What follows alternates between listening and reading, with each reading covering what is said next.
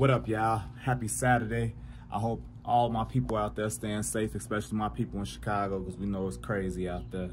But I want to ask y'all this morning, how y'all feel about that Roe vs. Wade situation being overturned and everything. I want y'all to get in the comments. Let me know how y'all feel about that.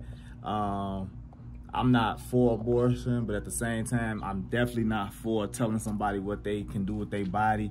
I don't even think most of the states go uphold it, but they say it's like 13 or 14 or 15 states or something like that. They got the trigger laws, I think they call it. Like soon as it got overturned, it automatically made it illegal in them states. I feel like females that don't want to have a baby ain't gonna have a baby.